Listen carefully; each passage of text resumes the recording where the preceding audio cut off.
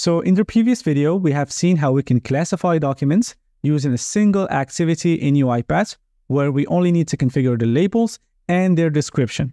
In this one, we're going to do something more impressive, which is data extraction using the same logic. We're going to have labels of the fields that we want to extract and their definition. And then we're going to send that to Action Center to be validated by a human agent. The example of the documents that we are going to use is Invoice. So we're going to use the same labels to extract information, the same information, from multiple invoices that are different. So if, for example, we are working with multiple client invoices, we can still extract the same information using one single activity. So you want to stick around for this one. And if you are enjoying this type of content, drop a like and subscribe. It's much appreciated. And let's jump to my screen. Okay, so we're going to start from where we left off last time.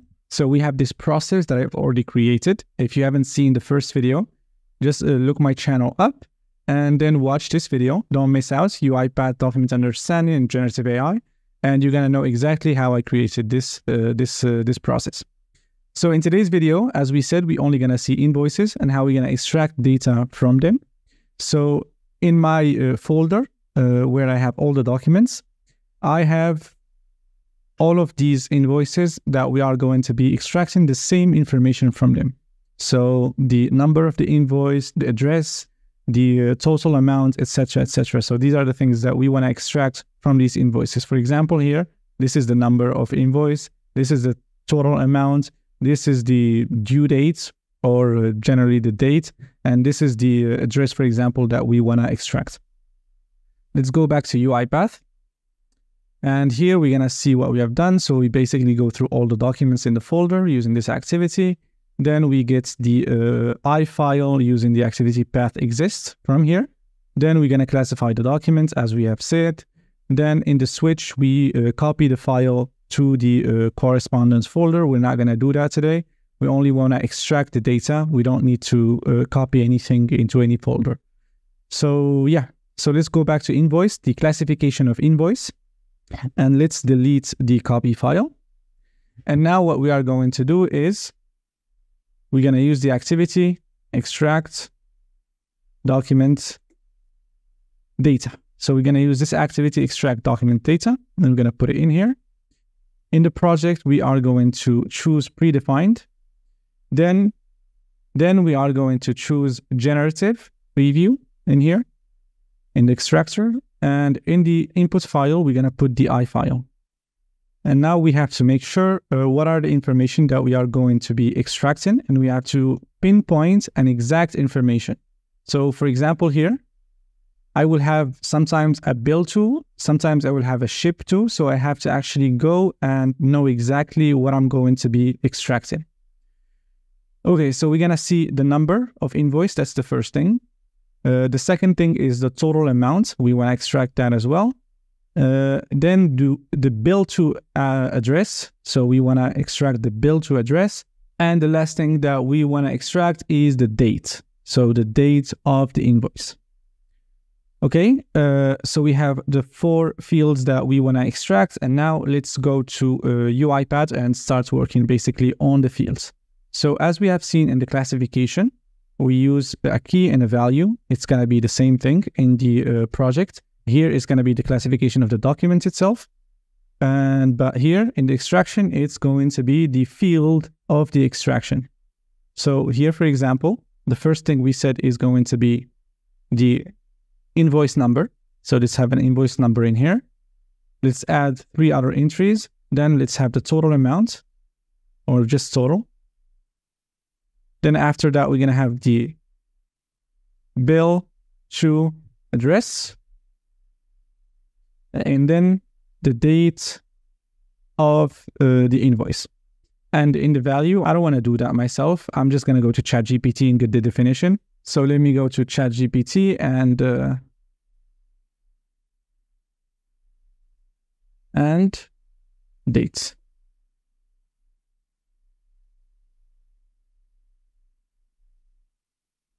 Okay, so here, the invoice number. This is the definition. Let's put it inside here. Total amount. This is the definition. Let's copy it. Let's put it inside here. Okay. The bill to address and the date. So I have missed D. Okay, so let's save this. So we're gonna go to properties, and then here we are going to click on Control K to create a new variable, and let's call it extraction invoice. The good thing about Control K when you use it is that you don't have to deal with the variable type. So you don't have to deal with the variable type, because sometimes you have to look for the variable type in browse for type, and it could be a hassle if you don't know the exact name, or sometimes two variable types can have the same name. So always use Control K to create the variable inside of your activities. That's good. So now we have extracted the data. We want to make sure that our data is correct. And what we do is the message box. So let's have a message box just to visualize the data, make sure that it's correct. And then after that, we're going to go and add the data to Action Center to be able to validate it visually. So here, let me go to ChatGPT again and nvb.net. I don't want to be writing the syntax, so ChatGPT can write it for us and it's good. So here I have this. I will just copy it, and then I will open it here, and I will paste it, and inside of here, what I will do is I will have the extraction invoice. Okay, it doesn't want to show me. Invoice dot data dot, and here I will have fields. So for example, let's have the invoice number, and let's have it that to string, and then let's copy this and let's change the fields. Once you create the extraction invoice variable, the invoice number, the date, and all of the other fields are going to be inside of the data. They are going to be created inside of the data, so you can extract them easily. So here I'm going to copy it here, then inside of the third string, and then inside of the fourth string, and I'm going to go back here to the second one, and I'm going to choose the invoice number to the total. Then the third one, I am going to change the invoice number to the bill to address. And then the last one is going to be .date. And now I will be able to visualize them. Okay, so now we can run the process. So let's click here and click on Run File. We are positioned on the invoice, so we can see if it will be able to basically extract the invoice. As you can see, it's not the best quality, but still, I hope the OCR is going to work correctly. So as you can see here, okay, the number is correct. The total amount is correct. The address is correct. So we have the full address, the name of the company, and then the address in here. Cool. That's really good. That's really impressive, because we have another address in here, but it recognized the address that we want. So this is actually very good from the first try. Sometimes you have to work with your prompts in order for you to get it right, especially if you have two similar information. And this one is not even labeled, so that's really good. And the date is June 19, 2019 is correct as well. We're going to see the second one, and then we're going to stop the process.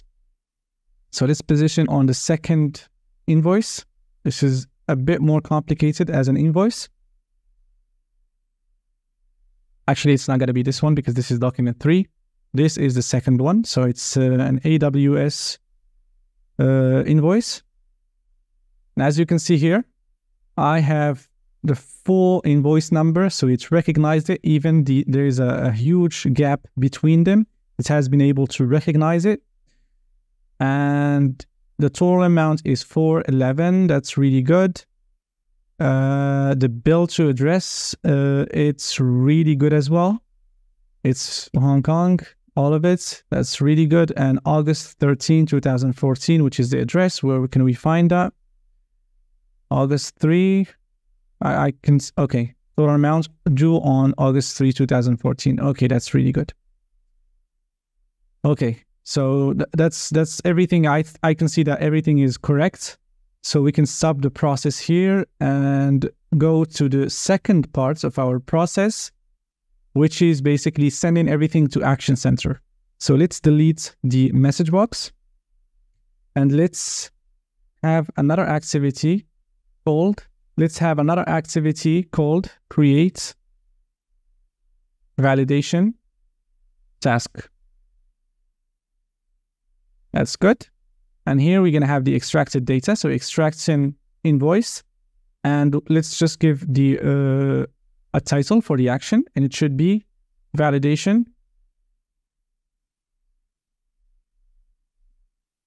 of invoice. And here we're going to have plus and current file name .name. So we can know what we are validating, which invoice we are validating. So let's run the process again.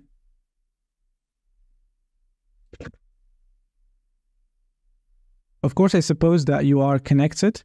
Your robot is connected to a cloud instance. So if we go to Assistant, UiPath Assistant, it should be connected in here. And you should basically have all the rights necessary. So this is not a video about all the rights in order for you to be connected to a cloud instance and all of that and having the Action Center set up. This is a video only about the validation. So I suppose that you already have that. If you want me to make a video dedicated for that, just tell me in the comments. I can make it, no problem. Okay, so the process has finished. That's really good, 44 seconds for 5 documents. Now let's go to cloud.uipath.com.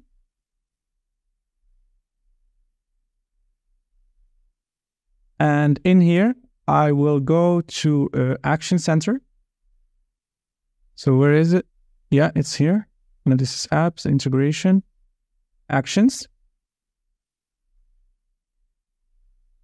So we're going to go to Action Center, and inside of here, if I go to Inbox and I go to Unassigned, I will find that the 5 documents has been sent to the Action Center. And now I can validate them. And the best thing about this is that I can see an instance of the document inside of here. So I can actually validate it just by clicking on the elements. So that's really cool. And this is the best thing about the integration between generative AI and document understanding, is this user friendliness. You cannot have this user friendliness elsewhere, even though that you can use, I don't know, even if you're using other tools, you're not going to have this type of sophistication in the validation process. Okay, so here we have the first invoice. So validation of invoice, documents 1. And as you can see here, everything seems to be correct, and we can see the degree of confidence. Now, one thing I would say about generative AI, it's always 100% confident. It's like the most confident thing that you have ever seen. And this is just an image of what, for example, ChatGPT is. If you ask ChatGPT about anything, even if it's giving you the wrong answer, it will still be so sure about itself. So this is the difference between generative AI and other machine learning models. At least they have different confidence level. In here, it's always 100%. So I think that's the only drawback of generative AI, is the fact that it's always so confident, and it shouldn't be. Let's see the second document, if everything is correct. Yeah, we've seen that. So let's go to the third one. So, okay, so here, I don't like that. As you can see here, it took invoice as well, and I don't like that. I don't like the fact that it took invoice as invoice number as well. I just want the number. I don't want invoice inside of the invoice number field. So to be able to change that, I just need to assign it to myself. So I will click here, and I will click to assign to self. And now I will go to pending. Instead of unassigned, I will go to pending. Okay, so now I will go to the task that I've just assigned to myself. And here I will click on the value here, and I can basically change it. So I can delete this value and only keep the number. And here I will, yeah, so that's good. So you just need to do it, and it saves by itself. We will click submit at the end. Here it's good. The value that we have here, it's good as well, since it's the only address in here, even though that we don't have a bill to address. And the date is good as well. The date is good. Great. So here we're going to click on submit, continue and save. And as you can see here, it will go to the completed. This is an old one. Yeah, so it will go to the completed. And as you can see here, it's really good. So everything looks correct, and this is how you can basically validate the data if the model hasn't been able to correctly predict it. So in this case, it wasn't perfect, but still, it has been able to detect the right invoice number. It's just that it has another thing with it. That's not ideal. So it's not 100% failure. So that's basically it. You can assign everything to yourself and see if it's good, and then validate it. And if you have enough confidence in the model, and it has been able to predict a lot of invoices correctly, you don't have to assign it to yourself. You can basically use that data and write it into a database, or write it in an Excel sheet, or whatever output you want to have.